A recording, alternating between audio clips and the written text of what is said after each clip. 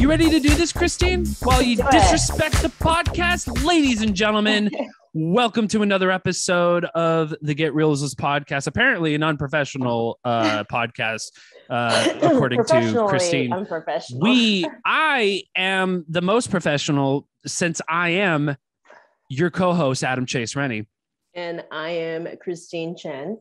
Listen, everybody, I think this podcast is taking over the world. It's taking over the populace by storm. Everybody's talking about it on the streets. and Christine's here saying that it's not happening. And it is happening. We're a professional podcast. And we love Knives Monroe. Thank you so much for the shout out. We love yous.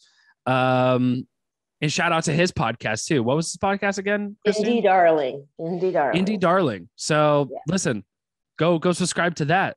Homies of the podcast, friends of the podcast, film podcast for film education around the world. Yes. Christine, this is a free podcast. Mm-hmm. And sometimes with free podcasts, there comes mistakes. Yes. There comes mistakes and shit happens, you know? Yes. But leave it to Christine to be the biggest judge. We're just always trying to be better. Always be better. That's all it is. I'm trying to be better, but I'm trying to have this podcast be the least amount of stress. I want the most amount of candid with the least amount of stress. Does that make sense? Yeah, that's good. Like, I just want impromptu conversations that just make sense, that feels like, because this is actually us hanging out in real life. Yeah, this is us. This is the only way we get to hang out. That's why we do this podcast, really. Exactly. But also too, I didn't, like, in the very beginning of the pod, like the beginning stages of the podcast, I really wanted to do a podcast where it doesn't feel like we're forcing like agendas down people's throats and shit like that. You know, we just have like off the cuff. We have topics for sure. I got shit written down, but does that mean we're going to get to all of them? No. Does that mean we're going to, address every single thing? No. Sometimes we just go on one giant tangent, ladies and gentlemen. And that's the podcast. Free tangents. Podcast. Free podcast tangents. Free podcast. Need I say more? Did I mention that this is a free podcast, Christine? Go subscribe to Apple Podcasts and Spotify today. I'm very proud of us for having done 63 episodes. That's pretty darn good, considering we started during the pandemic, officially. Before that, we kind of had something, but it wasn't. We never knew it would be this. For it to get to 63 podcasts, pretty darn good. We've been consistent, and this is with like traveling, and this is not our full-time job. No, it's not. And that's we do. I feel like we do get better each podcast, but it's forever going to improve, ladies and gentlemen, no matter what. So if you think that this podcast is going to be the pinnacle of peak performance, it's not. We're gonna do better. We always do better. Yes. So while Christine's not listening to me, let's go ahead and jump into the podcast, ladies and gentlemen. I'm listening to you. Are you though? Are you? Feels like you're preoccupied typing on something on your computer. But that's fine. I'm trying to make sure that I'm not slouching. Oh, I mean, I'm adjusting so that this still feels normal, but then I don't look like I'm slouching in the seat. That's all. I see. All right. Mm-hmm. Fair enough.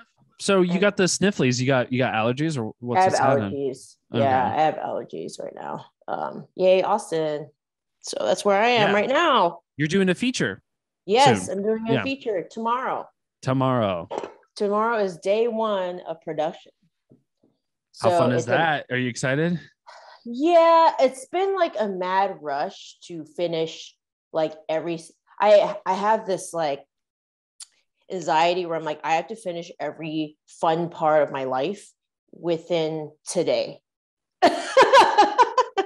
Yeah, no, I know.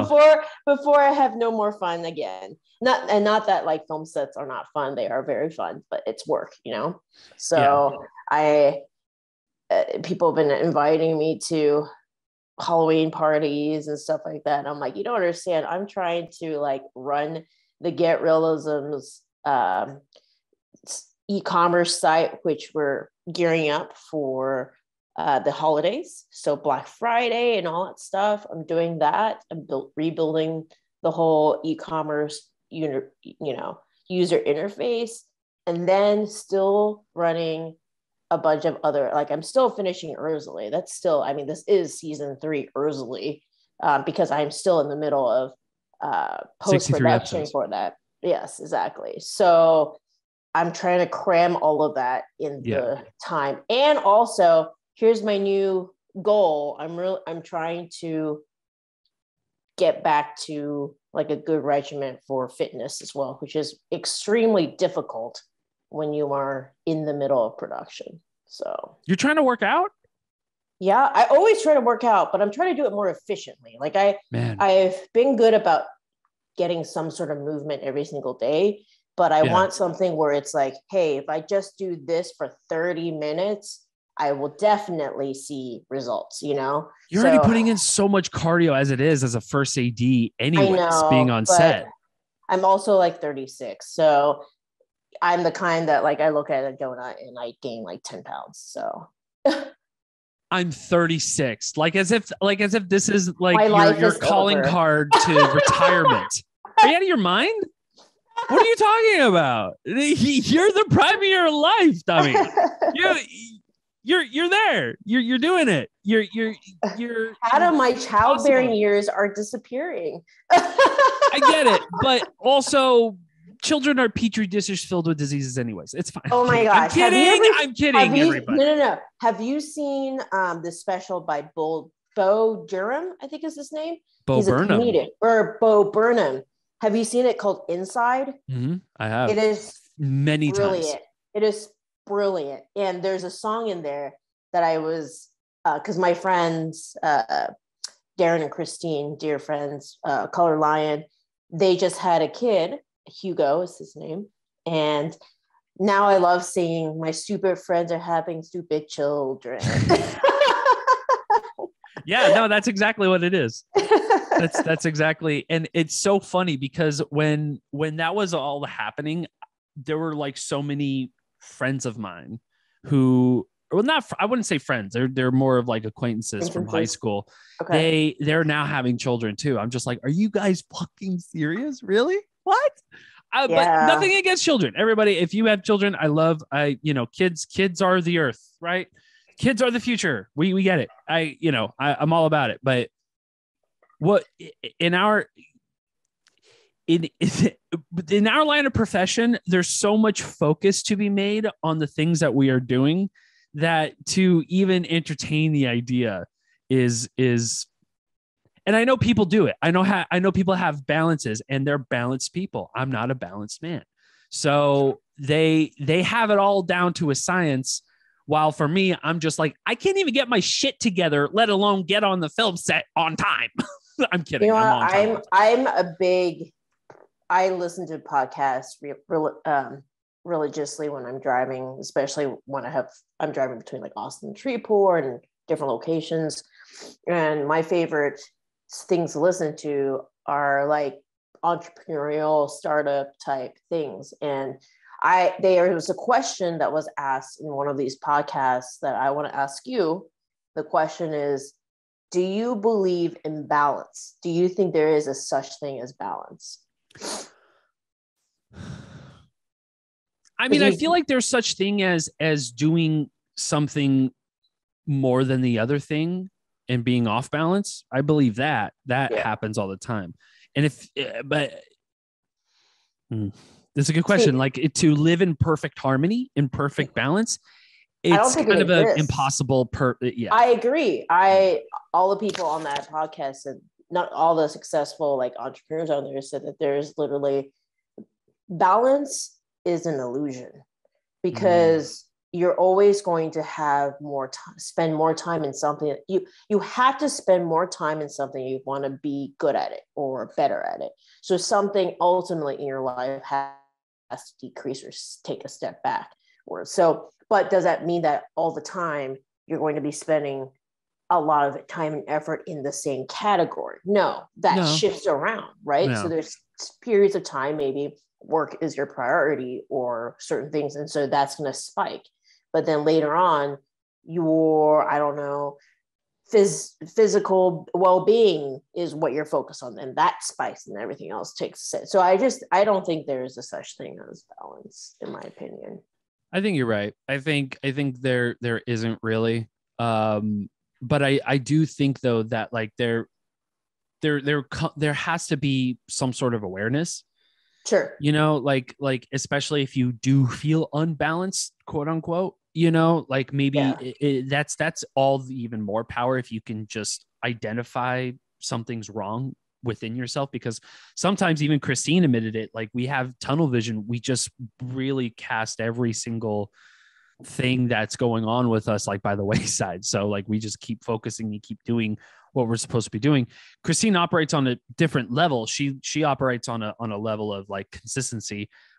I'm too much of a pothead to really have that consistency. So I operate on a level of anxiety where I will get it done, but I'm nervous along the way, especially given that all I'm trying to do is strive for balance, and I'm trying to look for that all which way. And it's interesting that you bring up that balance really is an illusion. Like it's not right? Really a thing. And it's interesting because I think you're right. I think there is like such thing as like being aware and mindful of what you're doing and what you're putting yourself and other people through. But does that often, you know, translate to that? It's not. I don't think so. I think there's a being mindful of what you put your priorities into, and being very intentional about where your priorities lie. But I don't think there is this magical zone where everything is perfectly in homeostasis and like everything operates perfectly. Now, there's always going to be something that you just dedicate more time to because you're wanting that to progress further. So, because it's all about trying to improve, right? Yeah. Really, at the end of the day, you just want to be better at whatever you're lacking in. Yes. Whatever it is. Ideally, there's some people who just, I hate to say it, Christine, just want to watch the world burn. But there's people who really strive for improving and exactly. There's people who strive for, you know, I wouldn't say a perfect world or a balanced world, but an improved world. You know, I think that's the better way of going about it and stuff. Yeah. That's interesting. That's fascinating. Yeah, I can't listen to those kinds of podcasts because I feel like I'm too dumb for those podcasts. Do you know what I mean? Whatever. Like, no. I'm saying, nerd. No, I'm a nerd too. What are you talking about? I love comedy podcasts because it's just it literally like it's like you're eavesdropping on another conversation. It's great. And I also am I've been a huge Howard Stern fan since I was like 11 or 12, before I could even really understand what Howard was even talking about. You know, I know a lot of people don't like him. I have mixed feelings about it too sometimes, but you know, in terms of having like a conversation that is just not so, I don't know, fabricated and just like, because there's few podcasts I do listen to, like I do listen to NPR from time to time and stuff. Mm-hmm. And some of that is amazing. Like some of those episodes, like they have like serial killer episodes and shit like that. There's this one podcast I do listen to. It's called The Apology Line. Have you heard about this? No, I've not heard of that. Well, ladies and gentlemen, this is going to be a podcast episode I ever heard one about podcasts. Podcast about podcasts. We'll talk about movies. We'll talk. I watched a bunch of movies actually recently. I just got a new app too. I'll talk about. Okay. So The Apology Line. It's a podcast about this radio show. I think it's like in the Northwest somewhere. I don't know. Maybe not Northwest. I don't know, but it was somewhere in America. Maybe Chicago. I don't know. I should probably look this up. But there's a radio station that had this thing called The Apology Line, and just one radio DJ posted flyers like around the city, basically saying like, "Hey, call in, be anonymous, and confess everything and anything that you hold dark to yourself. You don't have to say your name. You have to say where you're from. You call in and you basically confess. It's a confessional essentially. Mm-hmm. And they have like, you get a whole array of people, you know, some less, you know, like terrible than others, I guess you would say, for lack of a better term. But there's this one episode in particular that was like that sort of blew my mind. And it was this guy who just basically confessed to murdering a whole bunch of people. Like he just confessed to doing a whole bunch of crazy ass like murders. And like he basically like it almost like he evaporated from the earth.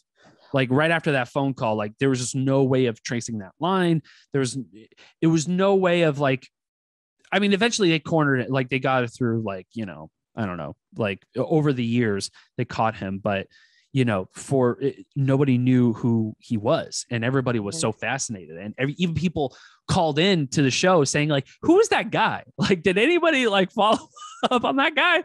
Like that was pretty fucking wild. And I don't know if this was like a late night broadcast, but I couldn't imagine like this would be on FM radio, like in the morning when you're driving and shit like that, you know? Yeah. But it's wild. It's a great podcast called The Apology Line.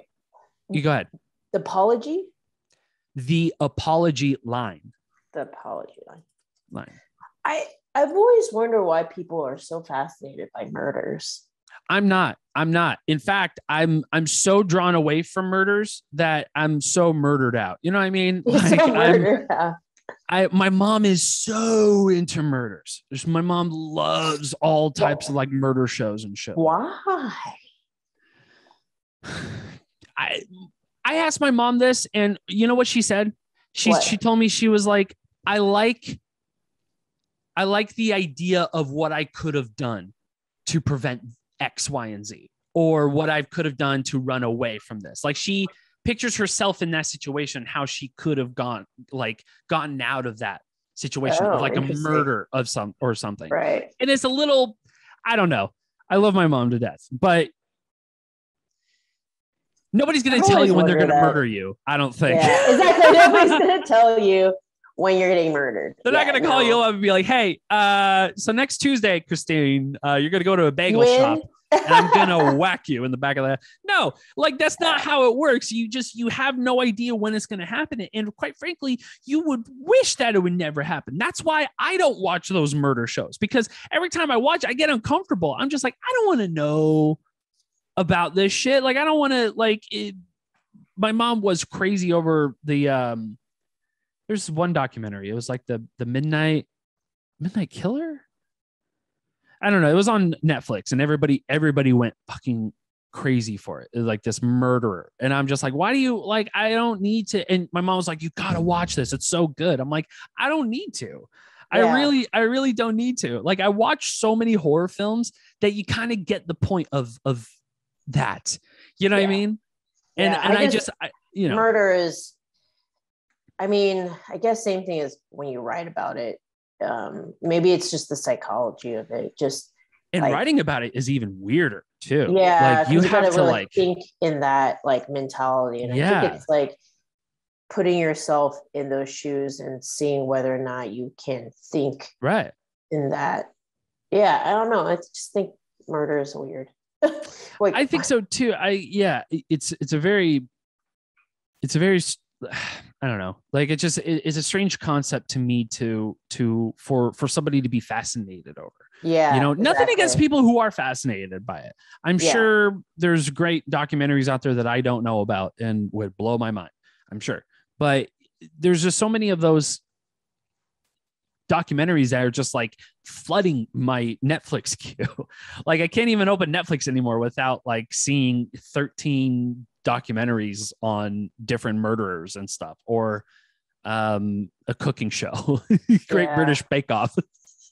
That's about it, you know? So no murder for me. It bothers me. Yeah, I can't deal with that. Yeah. So though, I mean, that's the only podcast I really listen to. Other than that, I'm a dummy. I just listen to a comedy podcast and I just that's not a dummy. Go on like a fart in the wind. Yeah. No, that's just like what you're into and what Yeah. relaxes you. I think what it is that like most people just don't find most. I don't think most people like learning things when they're trying to relax. Like learning things is like it's yes. like I'm using my brain. Like it's passive versus right. What is that? Something is passive versus Oh, passive yeah. learning versus yeah. So I love using Intuitive my learning. brain. Oh, yeah. Yeah, I relax by learning. I think. That's wild. Yeah. Yeah, I'm weird. No, So. you're not weird. You're not weird at all. I watch too many horror films. I'm too weird as just what it is. You know, Yeah. I spend my time in laziness. Now, I don't think it's laziness, but when my mom comes home and sees me just watching another horror film in, like in the living room, or I'm watching it like on my in my office, or just wherever, she just rolls her eyes at me and like thinks like I'm not actually working. When I am actually working, I am always working. When I'm watching a movie, my brain is always turned on. I can't watch movies where my brain isn't on. I can't watch a TV show when my brain isn't on. That's why I couldn't enjoy Squid Game. I know everybody loves Squid Game. I love Squid. You don't like Squid Game? Everybody loves Squid Game.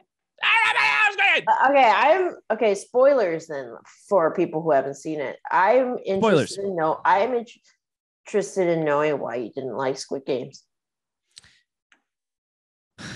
It's not that I didn't like it. It's not that I didn't like it. It's just every time, like the plot line, yeah, fantastic. The plot line's amazing. Yeah. The characters were awesome for the most part. Okay. There was a couple of that I'm like, but it's for the most part, like the character development, the show in of itself is good. It's just for me, when you hype something to the extent where the entire country, including my mother, is like saying like, oh, this is supreme. So you think cinematic it's ruined? Quality. It's ruined for you because it was so hyped, and your brain might have gone to a different expectation, and because that expectation wasn't exactly what it was, then it was. Everybody was treating this like this was Tenet. Like their minds were fucking ripped in half. Like there was people. My mom was like, this is insane. You gotta watch this. And I watched it, and it's fine. It's fun. I'm not belittling like how the show was made or the writing or any of that. Okay. What I am saying though is that I have seen like shows or like movies like Squid Game that to me are engaging and to me are fantastic as well. Mm-hmm. But what can you give me an example? Like Battle Royale. I thought that was a movie. It is a movie. Right. It's a fantastic movie. What's wrong with Battle Royale? Battle Royale. Okay. You think Battle that's Royale, better than Squid Games? Yeah, Battle Royale is great. Okay. All right. Now you're twisting my words. Now this is fake news. Now you're getting into CNN, Fox News territory. Just trying to now you're twisting my words. I was one of the ones who loved Squid Games. And I think what I loved. It's fine. Yeah. Yeah. I'm glad you loved Squid Game. What did you like? What did you love about it so much? I love the art in it. I thought the stylized look of it was really cool, and how the attention to the design, the costumes, the colors, and stuff like that. I loved the acting. I thought a lot of the acting was great. Superb. The actors were phenomenal. Yeah. I thought there were points in the script and in the season that I thought were extremely smart. I loved when you could see the shift between the people were controlled by the game, and then the shift to the game was written for human nature and what human nature has penchants to do. That's great. I was mind blown at that. That was cool. I think you know exactly which episode that was. Yeah. Mm-hmm. And are you talking about the shape episode with the cookie? The egg. Yes. Yeah. Oh, man. I was like, oh, this just Wow. went up another level.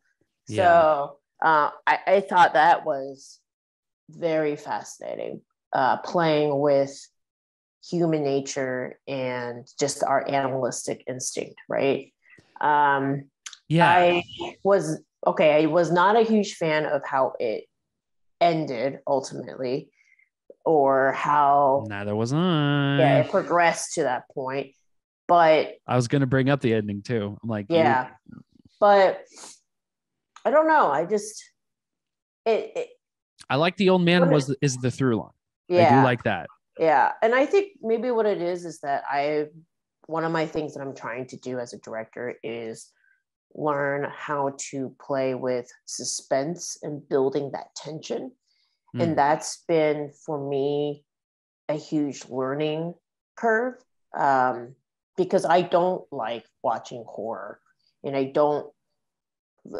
So, like with Ursley, a lot of the things I've been trying to do has been like improving the tension and improving the suspense and understanding like where and how to take time to do that.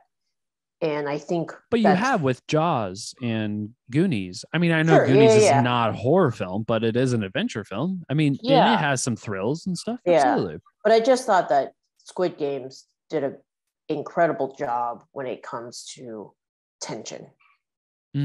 Yeah. So yes, I will agree to that.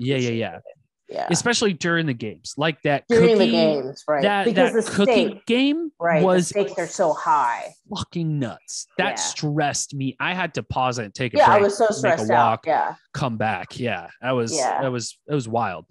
But yeah, no, I agree. I absolutely agree. But I can't wait for you to say that Adam hates Squid Games. Like, I didn't hate it. It just that's the title of this fine. Podcast. That's going to be the title of this podcast. That's Adam hates Squid Games. Adam thought Squid Games was fine. It's fine. Now, but tension. A hole in my universe? No, but it was still good. Yeah, but yeah, tension. It's this. Are the stakes high enough? That's always the. Whenever I'm writing and whenever there's so many movies with high stakes that aren't horror, right? Yeah, like, no, yeah, totally. Nolan does that even. Yeah, it's interesting when they ask, what are the stakes? What are the stakes? I always get that in my criticism when it comes to like my writing. Like people are like, the stakes aren't high enough. The stakes aren't high enough. And I don't know that's a question. Because stakes is relative to the character, right? I was going to say that. Yeah. Isn't it relevant to whatever the environment is to begin with? So it's not like you don't have high stakes just for the sake of having high stakes, for the story. If it doesn't make sense in the grand scheme of the story, why would you put in? But I guess there, if you want to keep it interesting, sure, absolutely. But I don't know. There's plenty of movies that don't have like huge tension stakes, that I love so much. And I still watch those kind of movies. Like I call them like the talkie movies, like Kevin Smith or something like that, like they just have a lot of dialogue. It's not a lot of like, there are risks and stuff. Like there's risks being taken, but it's not like, like a Richard Linklater film, it's not like this is, somebody's going to die, Yeah. He's just more of a chill filmmaker who is like films like slice of life type of movies and stuff like that. I just, for me, I know that's been something I struggle with, is like making the stakes high enough, or making, I don't know, because I just, if your film isn't about life or death, then how it's struggling to make the stakes high in relative to that character when it's not life or death. It's easy to make things to increase the stakes when it's life or death. Does that make sense? What am I trying to say?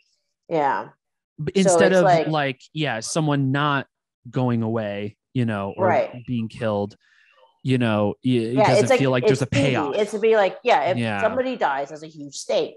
Like that's in reality, that's what it is. But if your storyline doesn't involve that, what makes the stakes high is all how it mentally affects the character, I guess. I don't know what I'm trying to say. It's something that I struggle with writing. No, increasing the stakes. I do know what you're trying to say. It just feels like there's not enough, like consequences, or no, not consequences, but like, just having the stakes being made and also established in the first place too. Because sometimes like there, you won't have any stakes, but then you'd realize like after a second glance at it, like, oh, well, maybe, we can kill off this character and stuff like that. I feel like that's easy, because and people are like, well, no, there's got to be a death. It's like, yeah, but you're just killing off a character just to kill off a character. Right. Exactly. Like that doesn't make sense to me either. So I need to fall in love with the character before you're going to go ahead and cut the head off, like right, I kind of need to know a little bit more about the character. Then once they do go, I'm going to miss that character, like then I'm going to have to spend the rest of the movie or the show or whatever, just wondering what could have, everything. Like that's, if I can engage my thoughts into thinking like how much I love that character and then it's gone. That's right. I wouldn't say that's like amazing writing, because sometimes you can fall flat on your face, like, just flat on your face, or it could have been like maybe not a glorious death, but a justified death. And then you see that and you're like, oh, okay. So I guess that was supposed to happen. I guess that was meant to happen. So can you name a film where the stakes are very high, but it's not because someone's about to die? Phone Booth with Colin Farrell. That one's crazy, but it does have to deal with some sort of life or death. And for a moment, you think someone died for a moment. And I guess there is another death too. So yeah, that doesn't count. Sorry, I'm asking this question because there's a script in the writing that I'm trying to up the stakes a bit more. But I feel like you would have to be like espionage films that have like this sort of like high stakes but no death, like sort of like All the President's Men, like about the Watergate situation and all that. Didn't have. Good. Yeah. Have you seen Manchester by the Sea? Yeah, I have. That was a good one. Movie. That one's good. Exactly like that, sort of. So what is the stakes in that? Is it that he's going to... It's been a while, and I've seen it in the movie theaters a long time ago. Yeah. So it I mean, okay, the movie is about, he had a haunted past, right? Yes. His past is that he lost his relationship because he basically killed his whole family in a fire. Right. But he's living with that, and now he has a nephew that he's going to have to take care of because his brother dies of a heart attack, right? Yes. So what is the stakes in this? Is the stakes losing his nephew, or his relationship with his nephew? It would be his relationship with his nephew. Those are the stakes. Yeah. I think. Yeah. It's a good question, actually.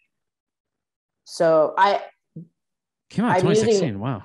I'm using that as an example because Root has that similar structure of there is a bigger underlying issue that the characters are all dealing with, but it's a different storyline altogether. Does that make sense? Like the storyline is not about the bigger issue.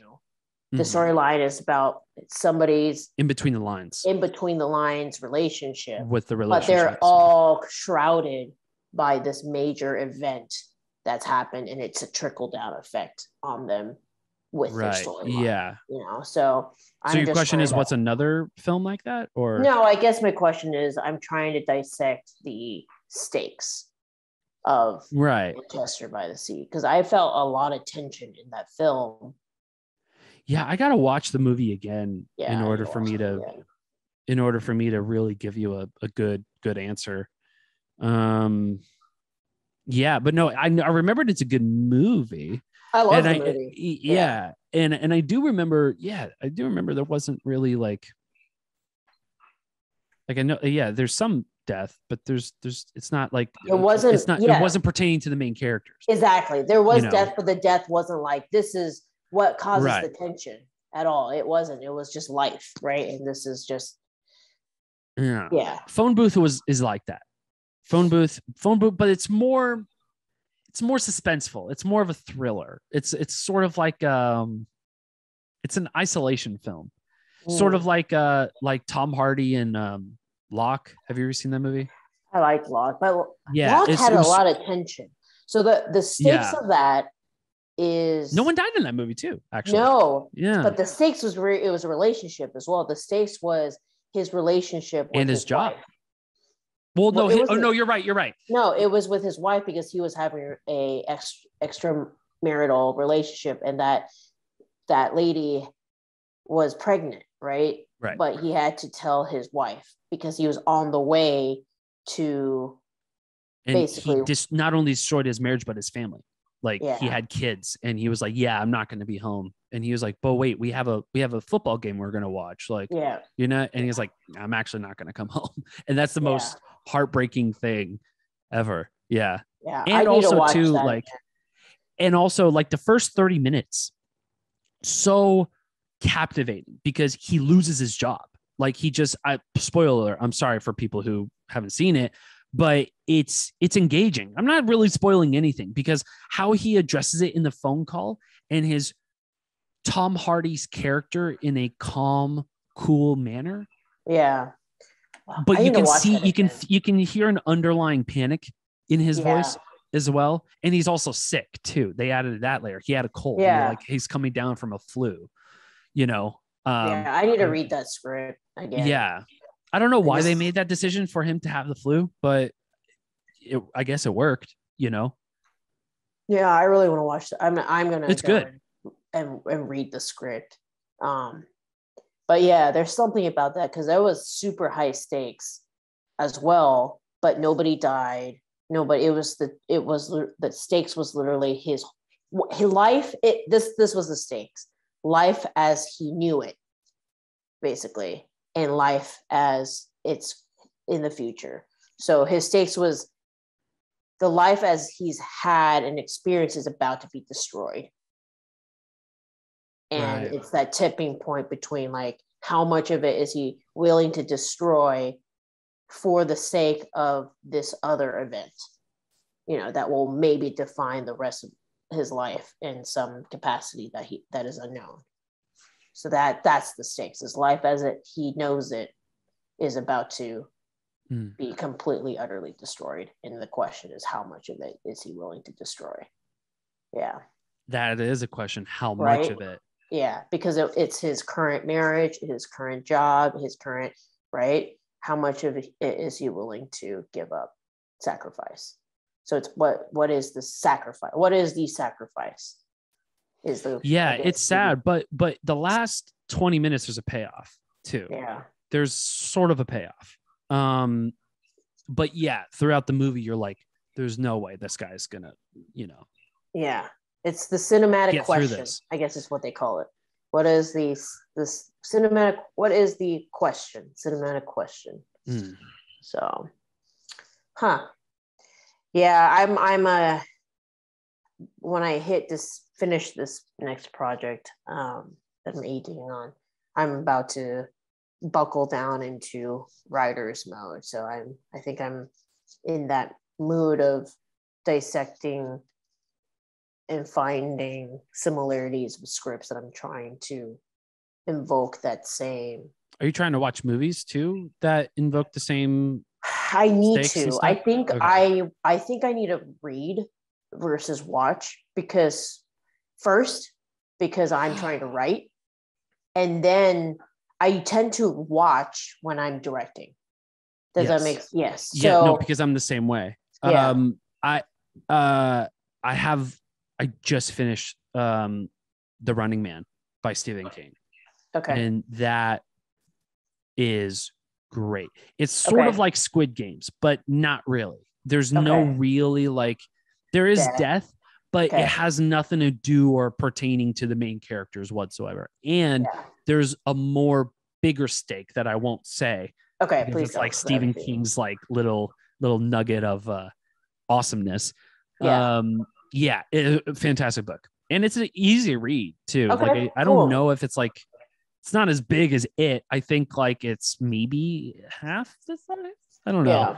Like 600 pages, something like that. But I just finished it. Like I have the Kindle app on my, I don't know, like you can get free books through Kindle and shit like that. Like you can get like certain books for free or for like a heavily discount. I had no fucking clue. And I'm like, I have an Amazon Prime account for 5 years and I had no fucking clue I had this.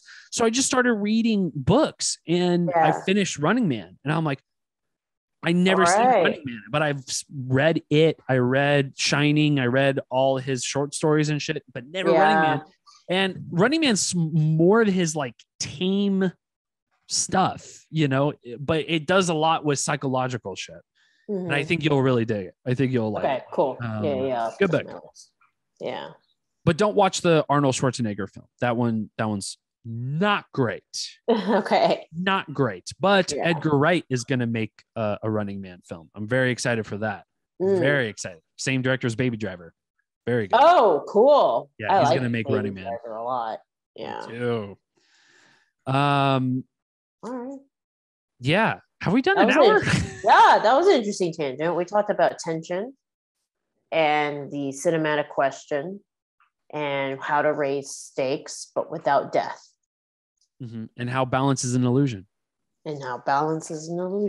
It is. And that Adam hates Squid Games. Yeah, I knew you were going to mention that. I knew that was going to be. In conclusion, Adam hates Squid Games. Adam is disgusted by Squid Games. No. So are we, you gotta get out of here, right? Yeah. All right, ladies and gentlemen. Well, I hope you had fun. Thanks for hanging out with us. Thanks for chilling.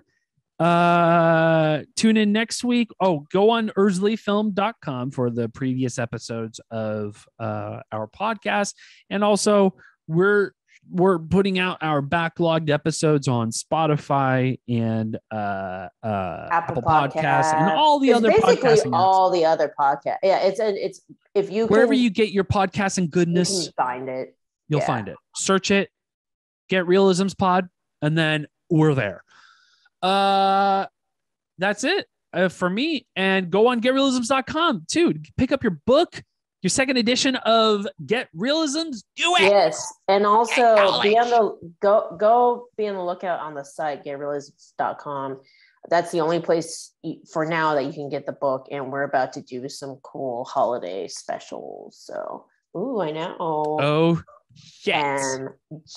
Yeah. So you guys are like a real fucking business. I know. My goodness. Yeah, go and it's really great for anybody who is wanting to get onto a set and stuff. And so if you know a friend who's getting into the industry, or, if you have a hard time explaining to your friends or your parents or people that you care about what you do, the Get Reelisms products basically bridge that gap.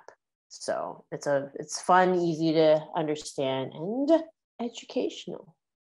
So, and you're gonna show up to set like you've done this before. Like, how many sets have you worked on? And this is my first one. What? Yeah, and that's by Get Reelisms, ladies and gentlemen. Yes. All right. Well, Christine, was there anything else that I missed? That's it. That's it from me. Then that's it from us, ladies and gentlemen. Thank you so much, Instagram. We love you. Halloween. Oh, happy Halloween. Yes, stay safe out there. Halloween. And don't accept strangers' candy. All right. I will see you guys later. Take care. Happy Halloween.